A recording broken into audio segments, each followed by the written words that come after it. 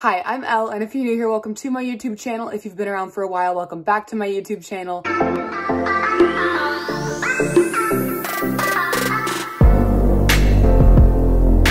Around for a bit, you know that I'm an online school student and dual enrolling, which means that everything's online and I'm on a college schedule versus a high school schedule, even though I'm technically a junior in high school still. But that means that my breaks align with the colleges, so that instead of a 2-week Christmas break, I had this long 6-week Christmas break. So in my week leading up to school starting, I'm going to make a schedule, hopefully make another time block like I had last semester, which I'll take you guys along for, and kind of practice implementing. So I ran to Barnes & Noble and I got a calendar and a planner. So I got this planner, and the front is just like that little graphic, and then it's pretty thick. There's a lot of days in the year, and then you open it up, and every day is just set up like this.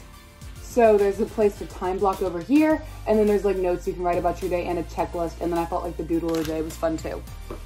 And then I just got a Rep Tour calendar because, as you know, love Taylor. I usually put these in my closet so that I can see at a glance what I have going on as like my big thing in the day. Then I have my bullet journal, which we talked about is a resolution of mine to start working in more again. And the bullet journal is gonna be more for like lists and goals and that kind of thing. And we're gonna set some spreads up today.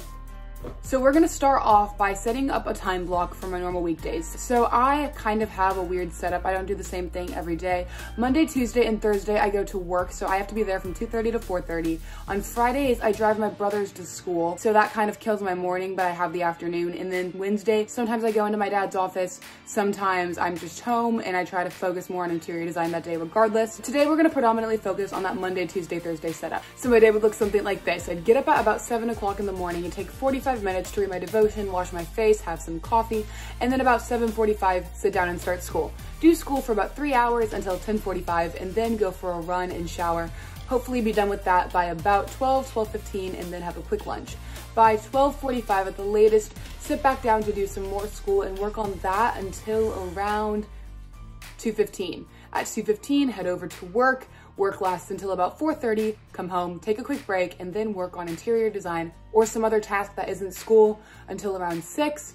At 6, spend some time with my family. And then when I'm back in my room around 8 or 9, that's when it's my downtime. And I'll watch my favorite shows, read, draw a little bit, and then around 10:30, get ready for bed, lights out by 11. Okay, so now that my time block is set up, I'm gonna put some important dates in my calendar, and then we're gonna set up some bullet journal spreads. The calendar is pretty self-explanatory. You open it up, write your important stuff in, move on. And now that we got all that out of the way, we're gonna talk bullet journaling. So I bullet journaled from like April to like through the summer pretty much of last year, and I really again loved it, but it kind of fell off. This is like my favorite spread that I did. It was my travel spread, and I loved how it turned out with like the skylines.